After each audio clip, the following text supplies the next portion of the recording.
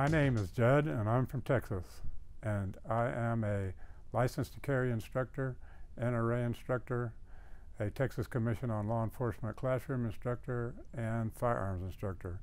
My wife and I have been teaching licensed to carry here in Texas since August of 2000. My favorite way to carry, if I'm able to carry with my vest on, is with a full-size Glock 17 on my belt. So being able to, because even though we have concealed carry and open carry in Texas, I never open carry. When it's too hot or inconvenient to carry with the vest on, and I can't carry my full-size Glock, is a Glock 43 and what's called a cell pal.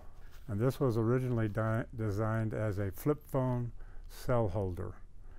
And then when flip phones got replaced by iPhones, and I got an iPhone and started carrying that different with my iPhone, I was trying to decide whether to get rid of this or get one that had a larger cell phone holder.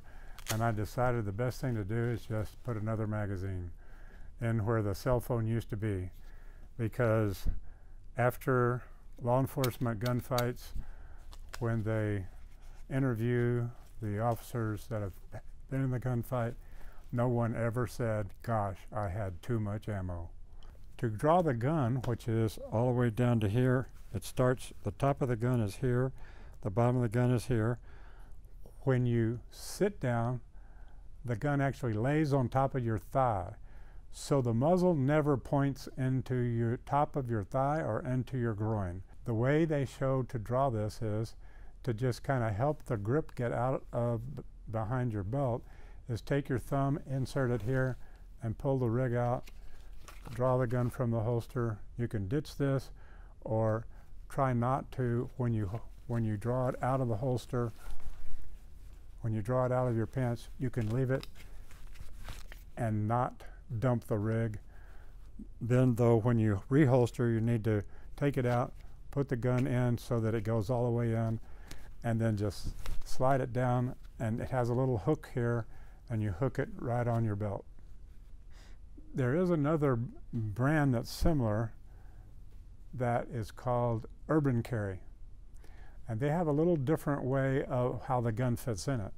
When the gun comes up out, it's a little easier to get to the gun, and they actually have a magnet in the bottom of the holster that helps hold the gun in the holster until you're ready to draw it out of the holster.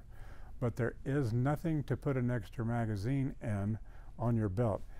It's just, you just see a little piece of leather that's wrapped around your belt. So that's also a very nice consideration. And this is a perfect way to carry. I'm a retired tax accountant, and for 32 years I had an office, and for as long as I had a license, I carried every day. And this is how I carried, not to make any of my tax clients nervous. They never even knew I had a gun on. For professionals that aren't gonna want to wear their shirt tail out, this is a really nice way to carry. So those are my favorite ways to carry. Thank you.